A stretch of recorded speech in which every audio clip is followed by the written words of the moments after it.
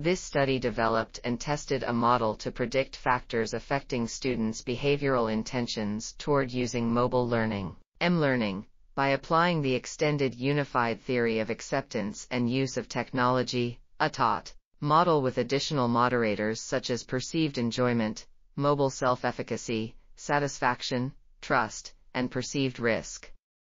The results showed that satisfaction, trust, performance expectancy, and effort expectancy positively influenced behavioral intention, while perceived enjoyment, performance expectancy, and effort expectancy had positive associations with behavioral intention.